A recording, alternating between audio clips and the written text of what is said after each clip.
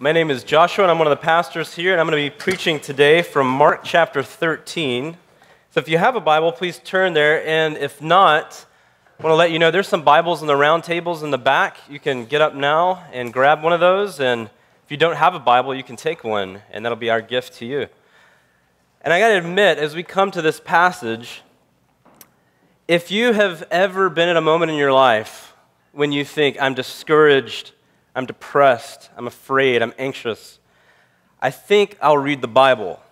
And you do one of those like flip through the pages and just put your finger down. If you come to this page in the Bible, chances are you're going to flip again. This is a passage about, in some ways, the apocalypse. And many churches have taken opinions on this passage that have become their core theology. And there's a lot of rabbit trails, and there's a lot of intrigue over this passage, and to some people there's a lot of fear over this passage. So as a disclaimer, as we come to this, I just want to say that there are lots of questions that this raises, and I will not answer all of them. But maybe we'll see that this is exactly the passage we need when we flip through the pages of the Bible looking for something to encourage us. I'm going to be reading verses 1 through 8 of Mark chapter 13 and verses 32 through 37. And as Jesus came out of the temple, one of his disciples said to him, "Look, teacher, what wonderful stones and what wonderful buildings." And Jesus said to him, "Do you see these great buildings? There will not be left here one stone upon another that will not be thrown down." And as he sat on the Mount of Olives opposite the temple, Peter and James and John and Andrew asked him privately, "Tell us, when will these things be? And what will be the sign when all these things are about to be accomplished?" And Jesus said to them, "See that no one leads you astray. Many will come in my name, saying, 'I am he,' and they will lead many astray. And when you hear of wars and rumors of wars, do not be alarmed. This must take place, but the end is not yet. For nation will rise against nation, and kingdom against kingdom. There will be earthquakes in various places. There will be famines. These are but the beginning of birth pains. But concerning that day or that hour, no one knows, not even the angels in heaven, nor the Son, but only the Father. Be on guard. Keep awake, for you do not know when the time will come. It's like a man going on a journey when he leaves home and puts his servants in charge, each with his work, and commands the doorkeeper to stay awake. Therefore, stay awake, for you do not know when the master of the house will come, in the evening, or at midnight, or when the rooster crows, or in the morning, lest he come suddenly and find you asleep. And what I say to you all. Stay awake." This is the word of the Lord. Praise to you, Lord Christ. Father, I pray that the words of my mouth and the meditations of all our hearts here together will be pleasing to you, our rock and our Redeemer. Give your Spirit now to apply this word to our hearts and bring your kingdom here on earth. In the name of Jesus, I pray. Amen. Well, we live in strange times. You hear this passage and you hear wars and rumors of wars and earthquakes and famines, and you turn on your TV or you walk out the door and you see all of those things. You see kingdom against kingdom. You hear of wars and rumors of wars. You hear of earthquakes. And if you add to this list, you can add to this list wildfires all over the world just in this past month. And many of you here know what that looks like and feels like and smells like, because you lived through the Thomas Fire. And many of you told me one word to describe your experience. You said it was apocalyptic. The sky was dark. You could smell the smoke. It looked like the end of the world as we know it. And it's true. If you read the news, paper in one hand and Mark 13 in the other hand, you may look around and say, this is the end of the world. We are living in the end times. It's the end of the world as we know it. And it's easy to understand why you might say that. because there's plenty of evidence. There's plenty of disasters, and we can add to the list the things in our own time that make it seem like the end of the world. It's also easy to understand how people here in Santa Barbara may have said that on June 17th, 1859. Do you know what happened on that day? The city of Santa Barbara was only a few thousand people at the time, small town, and it was the day that hell came to earth, as they described it in the newspapers. It was actually at the time the hottest day on recorded history, 133 degrees here in Santa Barbara. I recently heard this story, and I admit I thought it was a tall tale, so I looked it up, and turns out the record is true. The record of this day is that it was about 80 degrees in the morning, and these hot winds blew over the Santa Ynez Mountains.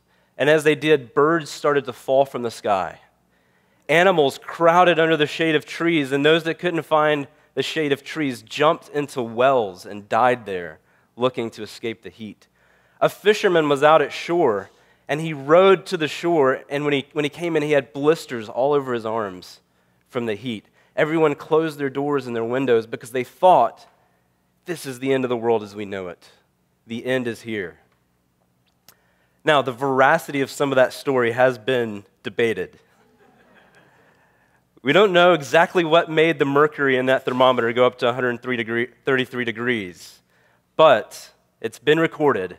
It's on history. They thought it was the end of the world. Hell had come to earth. It's also easy to see how the people of Lisbon may have thought the same thing on All Saints' Day in 1775, when an earthquake hit off the shore and destroyed immediately 85% of the buildings in the city. People ran to the docks to escape the disaster, to think if we can just get to the shoreline where there are no buildings, we'll be saved. And they saw the water pulling away from the shore, exposing shipwrecks, ancient shipwrecks on the bottom of the ocean floor, only to then see the wave come back as a tsunami that flooded half the city.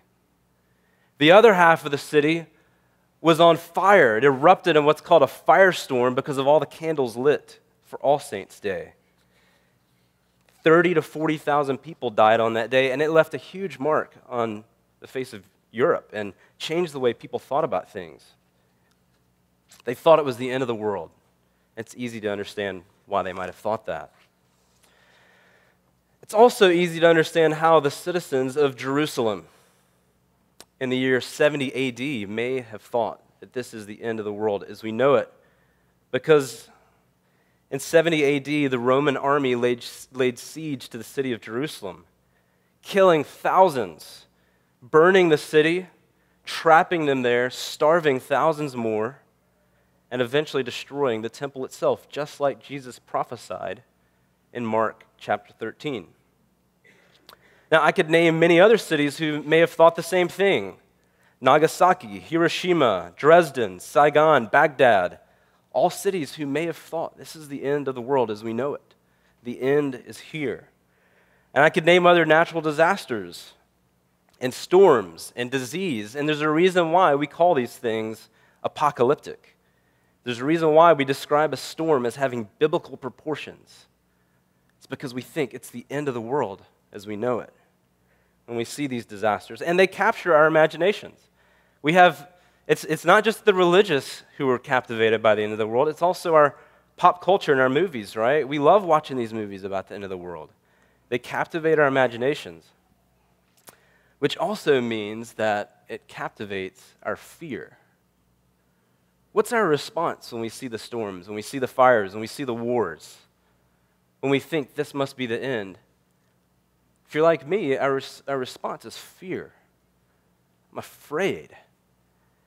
And I think, many people capitalize on that. It's why we buy things, right? Because we're afraid we're not going to have something we want. We're afraid when we feel like something we love is at risk. We're afraid when we feel like our lives are vulnerable, when something good is going to be taken away.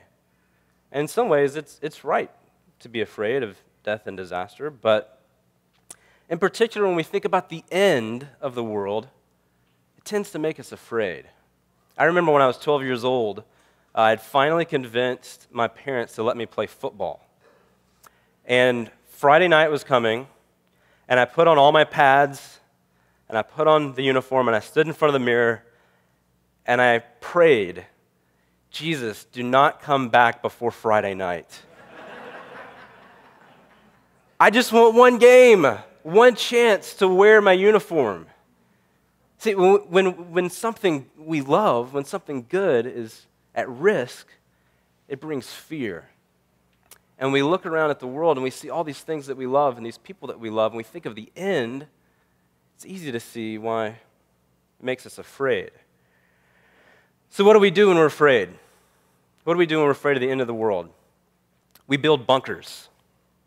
Now, I don't mean necessarily like that's what we do, although if you do have a bunker and the end of the world does come like this, then anything I say here hopefully does not preclude my invitation to your bunker.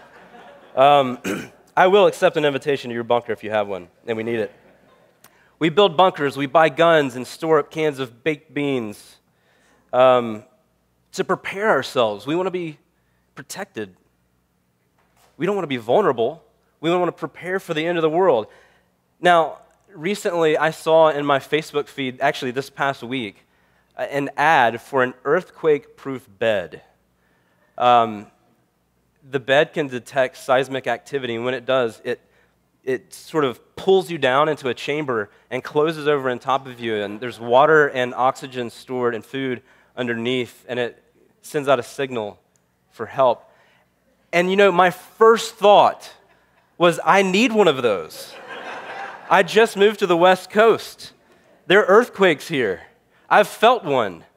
That was my first instinct, and there's a reason why people make these things and make bunkers and sell them, is because we want to be safe. Now, you may not have a literal bunker, and you may be thinking, I'm actually not that afraid of the end of the world. That's not what keeps me up at night, but other things keep me up at night. I'm afraid of losing the things that I love. I'm afraid of losing good things. I'm afraid of disaster. I'm afraid of death. I'm afraid of disease. I'm also afraid of rejection and betrayal and failure. And you may not have literal bunkers that you run to for help in these situations, but you have something to keep you safe. Maybe it's the right school for your kids. Maybe it's the right job for you. Maybe it's your retirement. Maybe it's relationships. I don't know what it is for you, but chances are you have bunkers in your life, things that you run to make you feel safe. But you never feel safe enough, right? Well, the temple was kind of a bunker. The temple was a safe place. It was a safe house. It was a strong place. In fact, in this passage we just read, you see the disciples saying, "Look, Jesus, look at how big these stones are." And if you've ever been to Jerusalem and seen the Wailing Wall, I haven't, some of you have, maybe you've seen these giant stones that were left over from Herod's addition to the temple. History tells us that he actually quarried stones, some that were 100 tons in weight, to bring them to the temple. Some that you can still see today are 40 feet wide. The temple was a strong house. But it wasn't just a strong house, even though it had the appearance of a fortress. It was also a place where heaven and earth met. This is the place where God dwelled with his people. And the disciples probably had a lot of memories of the temple. Maybe they thought of times that they had visited with their family to worship and to participate in the festivals. Even Jesus, when he was 12 years old, we're told, as a young man, went to the temple and was in his father's house. And when his family lost him, he said, "You should have looked in the temple. Didn't you know that I would be in my Father's house?" The disciples had these memories of times maybe where they had seen prayers answered. Maybe times where they had celebrated or mourned in this place. Maybe it's kind of like a church camp to you, or maybe even a church where you said, "This is where I've had so many memories with God in this place." But they had these past memories, these cultural memories of the temple. They remembered miracles that happened in the temple. They remember even memories of Jesus' life, of Jesus' ministry near the temple. But they also probably thought of the prophet Zechariah, who was murdered in the temple. Maybe they even thought all the way back to Abraham, who had offered his son Isaac here in this place. And so what does Jesus do when they're in the presence of this special sacred place? When they say, look at these big stones. This is a secure, safe place. Look at this beautiful building. Jesus says, these stones? Yeah, these are pretty great. These are going to be turned upside down. This place is going to be destroyed. Now, if we put ourselves in their shoes for a moment, we have to realize how terrifying that is to them.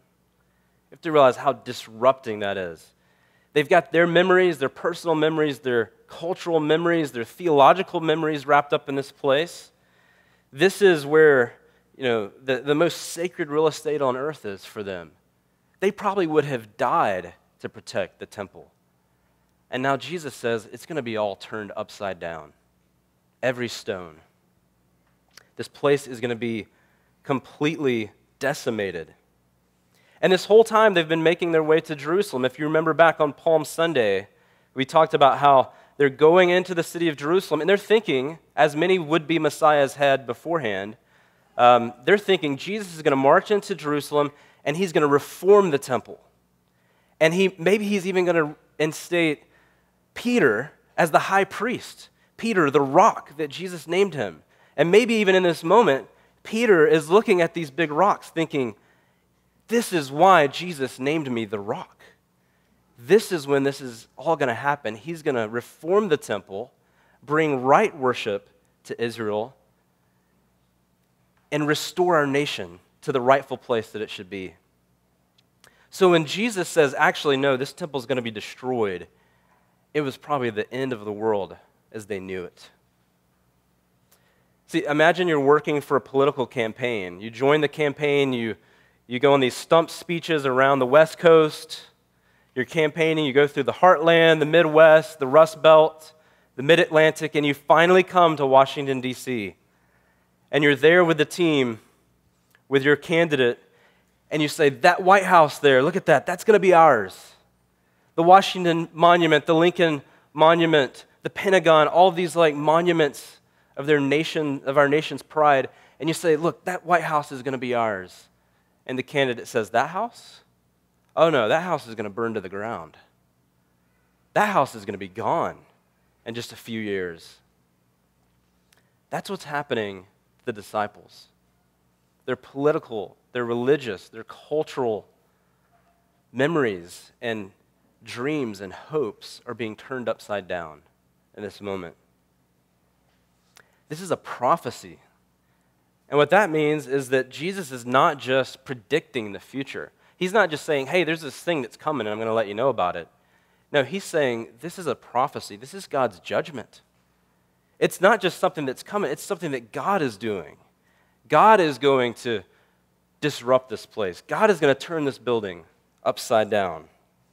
In fact, he uses the same language that in the past had been used of Sodom and Gomorrah and Egypt and Babylon, these cultures that God had judged. And then he turns to Jerusalem, the holy city, and the temple, the holiest place, and he says, this place will be judged. God is going to turn it upside down. And that's exactly what happened. If you read history, if you read the ancient historian Josephus, you can actually hold up Mark 13 and Josephus, and you can see the exact things that Jesus prophesied about the temple happened within a generation of those that he was talking to in the moment. The city was surrounded, as I have already mentioned. People were starved. They were actually resorting to cannibalism. Josephus says that half the city is running with blood, the other half is on fire. People are in the tunnels looking for safety. And he said that no city has ever seen such destruction as Jerusalem on the day when it was destroyed. And on that day, when it was destroyed, a false prophet came to the city, or a false prophet from within the city, said, everybody get to the temple. He's going to save us. This is the end. God is going to open heaven and bring us up with him. If you get to the temple, you'll be saved. This is the end. And so people flocked to the temple. That was their bunker. That was their safe house. And on that day, the temple was destroyed and everyone in it. But what happened to the Christians who believed? What happened to the Christians who heard Jesus' words? And if we read on in Mark 13, we'll see that Jesus actually says, when you hear of this happening, flee the city and run to the hills. And that's exactly what happened. Church historian Eusebius tells us that the Christians remembered the prophecy. They remembered Jesus' words and they fled to the hills. And by and large, the Christian population of Jerusalem was spared because they heard the words of Jesus and they believed, and he saved them. And what they did after this, after Jerusalem was destroyed, is they scattered all over the known world to the point where Paul even says all creation has heard the gospel preached, because the disciples of Jesus from Jerusalem went out into the world. And so through the prophecy, through the destruction of the temple, God's judgment on the temple, God saved his people and built his kingdom on earth and spread the gospel. You know, Jesus has a way of taking our safe houses, our bunkers, our strong places, and turning them upside down.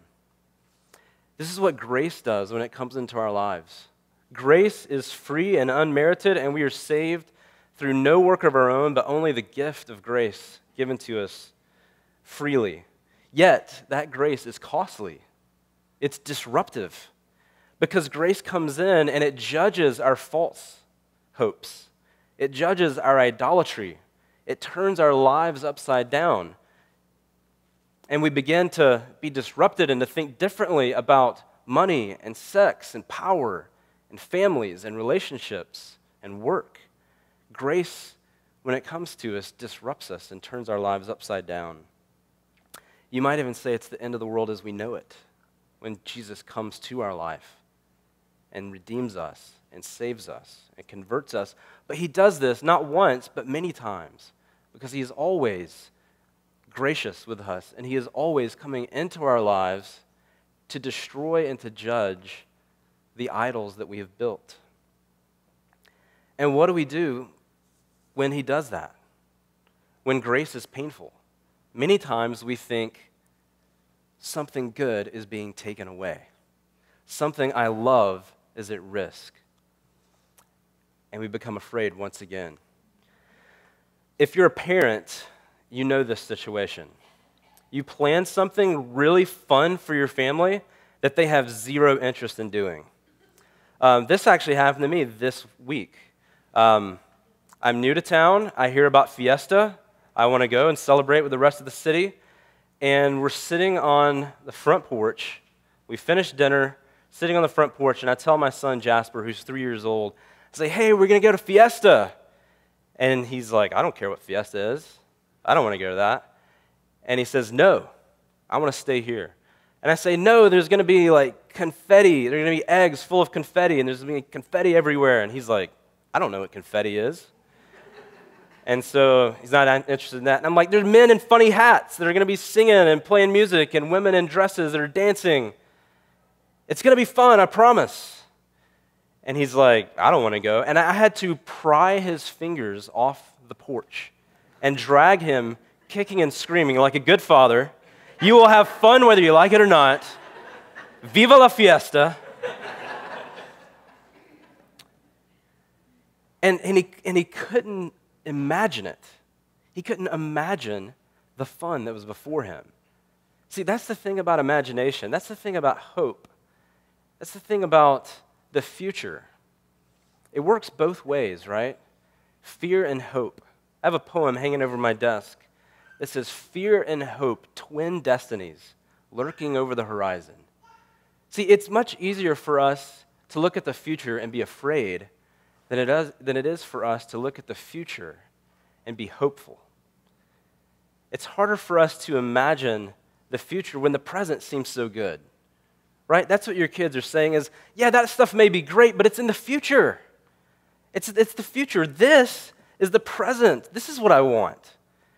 And we do the same things when God tells us about his kingdom and the goodness that he has for us, and even the good ways that he has for us here in this life. We think, yeah, but I don't want to lose this good thing that I have now. And so when grace comes in and disrupts, we often resist it. But there's not just a prophecy in this passage. There's also a promise. And if we turn to verses 32 through 37, we see the conversation change a little bit. See, a lot of scholars will look at this passage and also parallel passages in the other Gospels, in Matthew 24, for example, and they'll say the disciples are actually asking multiple questions, they just don't know it. See, for them, the destruction of the temple was the end of the world as they knew it. So when they hear that the temple is going to be destroyed, they think, this is the end. And they say, tell us, when is this going to happen? When is the temple going to be destroyed? And when is the end? And Jesus says, I'll answer that question, but there are multiple questions there. The temple will be destroyed, but that's not yet the end. It's not yet the end. And in verses 32 through 37, he starts to tell us, but that day and that hour, there he shifts to talking about the end of the world. See, we have the advantage of history on our side. We can look back and say, well, the world didn't end in AD 70. The world didn't end in 1775 or in 1859 or even in November and December of 2017 or even last month. No, the world is still here. So all those things weren't the end of the world. And so Jesus is answering the question of when will the temple be destroyed and when is the end? And he says the answer to that question is no one knows. The angels of heaven don't know, not even the Son, but only the Father knows when the end is. But he promises them that an end will come, that he will return.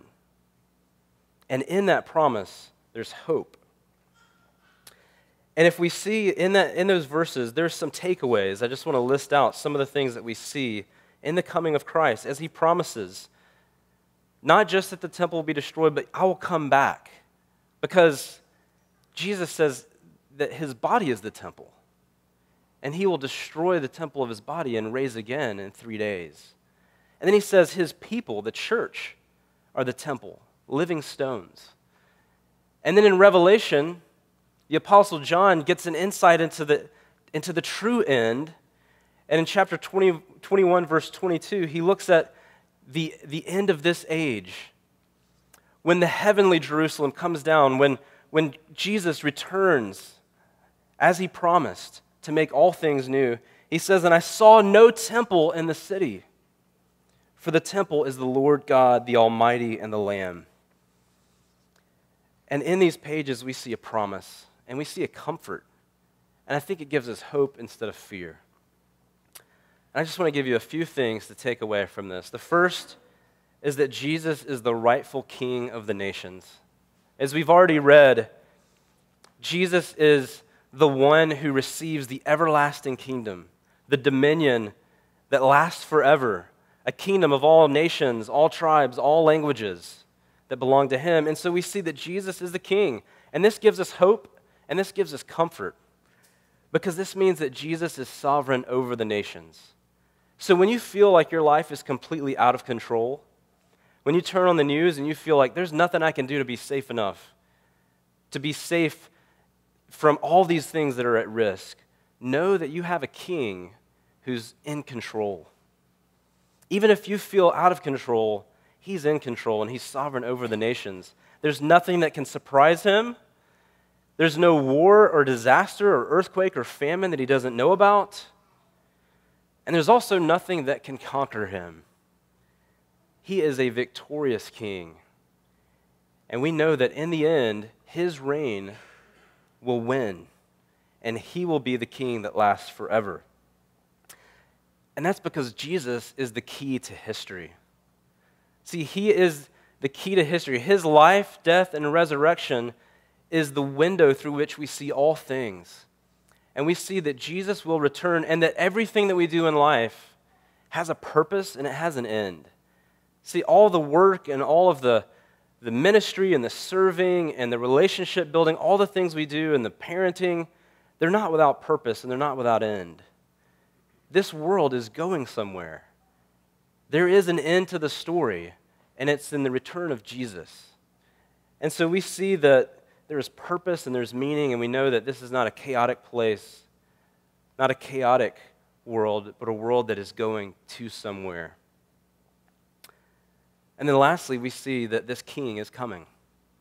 He has come, and he will come again. And that gives us this posture of hope. Now, you may have heard everything I said today and think, oh, well, if wars and rumors of wars and earthquakes and famines and all these things just happen all the time, then I shouldn't expect the end. And there's sort of two pitfalls that we can make. We can make the pitfall of feeling always terrified, always thinking today is the end, and it bringing us fear. Or we can say, I'm just completely apathetic and say, well, I don't even know if Jesus is ever going to come back. And in fact, Peter in his letter references this. He says some people will come and say, nothing's changed. Jesus on the cross and his resurrection didn't do anything to this world. And he says they'll even say to you, when is he coming? And see, we have 2,000 years of wondering, when is he coming? And the answer to that, Jesus tells us in this passage, is that no one knows, but live like it's today. We should always expect his coming. We should look at the nations and look at the news and say, it could be today. It could be today. We should look around and say, let it be today. Come, Lord Jesus, come. And if we do that, we see that this world with all its glory is not, it pales in comparison to the kingdom to come. Because in that kingdom, there will be no temple, because God will dwell with his people. And everything that has cursed humanity will be gone. We have no abiding city here, but we do have a heavenly Jerusalem, and we have a kingdom that cannot be shaken, that's promised to us. And so the posture of the Christian is this expectant, Jesus is coming any day now, and it's not just expectant, but it's hopeful. It's not a thing to be afraid about, it's a thing to be joyful. There's a fiesta, there's a party coming. And when it comes, it'll be the end of this world. When the city that we belong to comes, it'll be the end of every city here. Which means that every pain, every sorrow, every shame, all the duplicity of our hearts, all the times that we do the things we don't want to do, and we don't do the things that we do want to do, all of the fears and anxieties of life, the threat of betrayal and failure which hangs on every moment, the marital strife and the bad bosses and the futile work and the sin that corrupts every single thing that we do, the self-doubting and the self-loathing and the self-aggrandizing and all pride and lust and greed and gluttony and violence and bigotry of this world will be over when that city comes, when Jesus returns. And it will be the end of the world as we know it. And that will be a glorious, hopeful thing, because everything that has cursed humanity will be gone. And if we can just get our minds around that, we won't be afraid of the end. We won't cling too closely to our safety here, but we'll live with expectant hope.